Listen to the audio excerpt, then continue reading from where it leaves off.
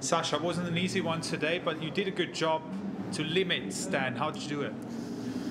Yeah, from my side, I thought it was a pretty good match. I thought I had one bad game on my serve in the second set, but you know, all in all, I think it was a decent performance. Happy to be in the semifinals here for the first time.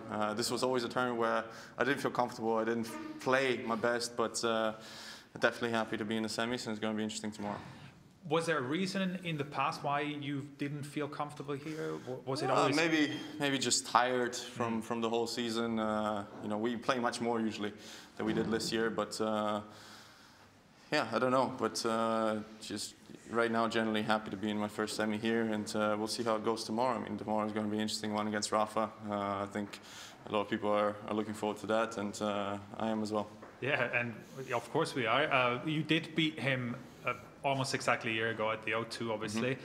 What's your plan? Attack, attack, attack? No, not necessarily.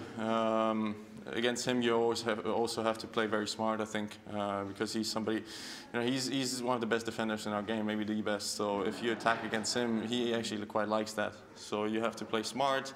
I'm not going to tell the tactics right now, otherwise Rafa will be watching it. Rafa will go to your forehand, then you go to my back, and I'll go back and down the line, then you drop shot me or run, hit it between the legs and stuff like that. No, we'll figure it out tomorrow. Thank you. Yeah, thanks.